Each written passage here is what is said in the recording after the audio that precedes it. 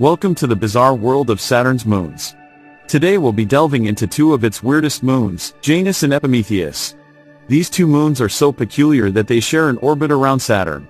In fact, they are the only known moons in our solar system to do so.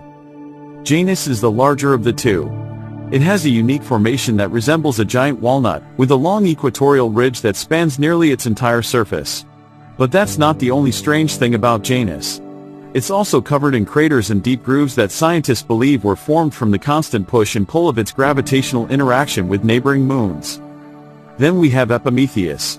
It's about half the size of Janus and has a pockmarked surface. But what really sets Epimetheus apart is its one-sidedness.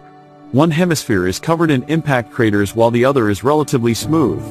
It's still a mystery as to why this is the case. But that's not all. Epimetheus is also home to what's called a co-orbital dance. It shares its orbit with another moon, Prometheus, and the two swap paths every 4 years.